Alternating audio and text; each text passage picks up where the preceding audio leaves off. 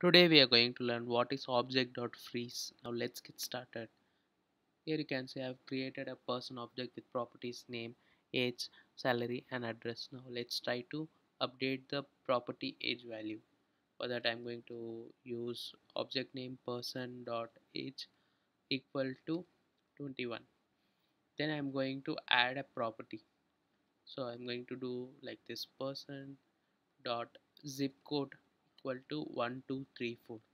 Now then I'm going to delete the property, so I'm going to use delete property name, so person dot name. Now if I try to print the person object console dot log, here I'm going to print person object. Let's try to run our code. Node tutorial 55 freeze.js. Here you can see it has updated the age and it has added the property zip code and plus it removed the property name. Now we want to restrict this addition, update property and deletion. For that what you can do is you simply need to use Object.freeze, and here you need to pass the object name, that is person.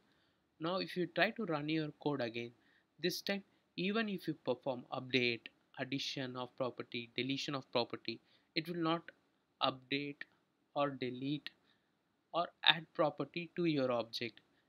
The value of the object would remain same. Now let's try to run our code again.